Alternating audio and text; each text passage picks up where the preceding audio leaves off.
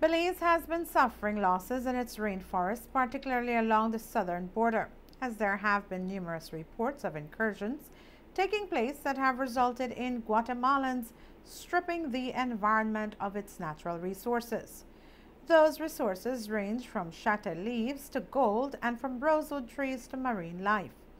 These are activities that have been reported time and time again and have seen outrage from the Belizean public, as the perception is that our diplomats and government are allowing Guatemalans to do as they feel fit on our side of the border. In an interview with Ambassador Stuart Leslie from the Ministry of Foreign Affairs, we queried about what is being done on the diplomatic front to taper the situation of the Guatemalan incursions. We have the establishment, really there is no negotiation going on at this time. Negotiations ended at the signing of the special agreement. What we have is confidence building measures, and we have set up what is called a joint commission. That joint commission produced what we signed in December, those 13 agreements on confidence building measures. One of them, and the most important one, is one on the environment. That is one of the areas that you're most concerned about, encroachments into Belize. One of them is contact between our security forces to try and limit the amount of, to try and ease the stress on the border, right? The reason why I believe, and I'm sure that many of us believe, that the reason why the Guatemalans are coming across the border has absolutely nothing to do with a dispute. And it has to do with the economic advantages on this side of the border. That they have a forest there that they can go in and they can cut illegally and they can find our biodiversity and so on. So they are looking they want to make life better. So there is a humanitarian aspect to it. We have to educate, we have to work with our counterparts in Guatemala, and we do it through wonderful organizations like FCD, Friends for Conservation, who is co-managing with government the Chiquibul National Forest.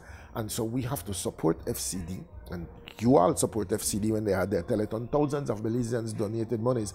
And so one of the positive things that FCD has been able to put more rangers in the park to manage the park. Whenever the BDF find Guatemalans illegally in the Chiquibul National Forest, we have a special protocol on how we deal with that problem, and we take them back over on their side of the border after they've completed their legal processes here in Belize for illegal entry. Okay? So we have to continue to work, and every time we find, we inform the OAS office, we inform the Guatemalans, and we have a process that we've set out in how to deal with those illegal incursions. The environmental problem is a real issue. All Belizeans should be concerned about what is happening there. I hope to share with you some satellite images of the amount of deforestation that has happened on the Guatemalan side of the border, and how important it is for both sides to make sure that that doesn't happen on our side of the border. And so, yes, we continuously work closely with the Guatemalans to try and address the problems that are happening on the border.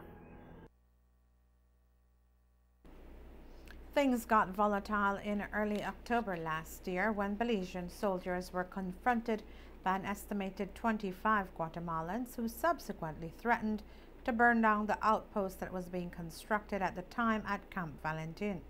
It reached a peak about a week before that confrontation when Special Constable Daniel Conorky was shot and killed on September 25, 2014 by men believed to be Guatemalans who were trespassing in Belize.